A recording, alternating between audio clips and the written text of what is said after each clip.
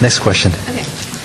My question is directed towards the Green Party. You said that you can explain the carbon plan in 2 minutes. Can you explain it in 1?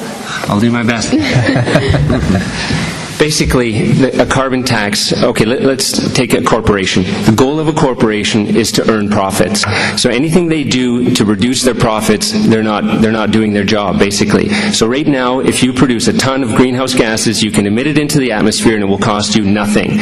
If somebody dumps a ton of garbage in your backyard, you're not going to be happy about that. Yet we let polluters do that every day, and it's affecting all of us. So we need to create an incentive. A business needs an incentive in order to invest.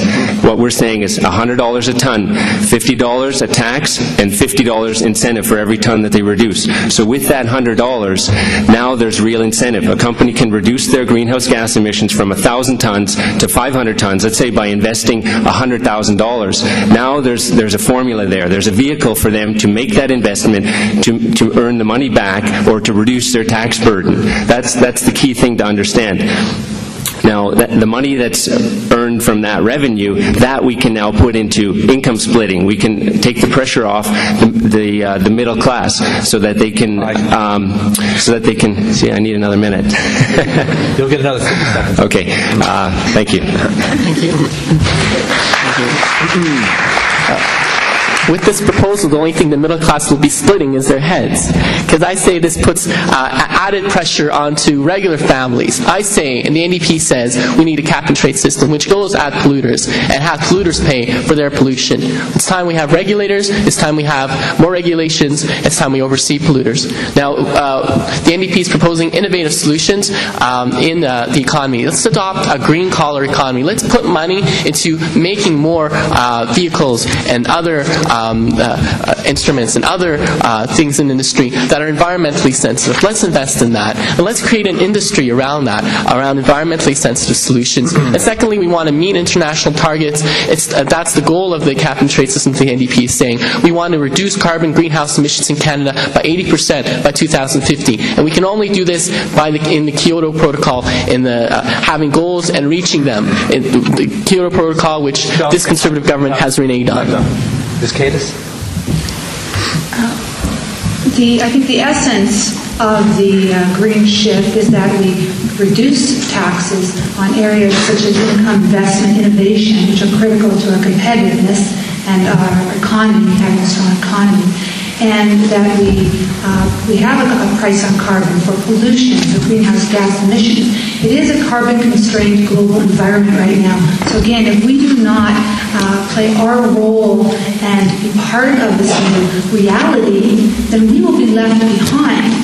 Not only will we have adverse ramifications for our health, for our economy, for our capacity, and for our opportunities going forward. So this is something that's very necessary so we can get out of neutral, where we are presently in the Conservative government, but we just do not get it. When I hear Liberals talk about the environment, I'm reminded of the Beatles song, Across the Universe. Words are flowing like endless rain into a paper cup. The Liberals can talk the hind leg off a dog, but they do nothing. For 13 years they were in power. They signed the Kyoto Agreement. Nothing happened. Kyoto was wishful thinking. Mr. Dion was Environment Minister and achieved absolutely nothing. The carbon tax will be a tax against each and every one in this room, and it will not reduce pollution. We have to tax the big polluters. We have to give them incentives. We have to regulate, but we have to make sure that the innocents don't end up paying that tax.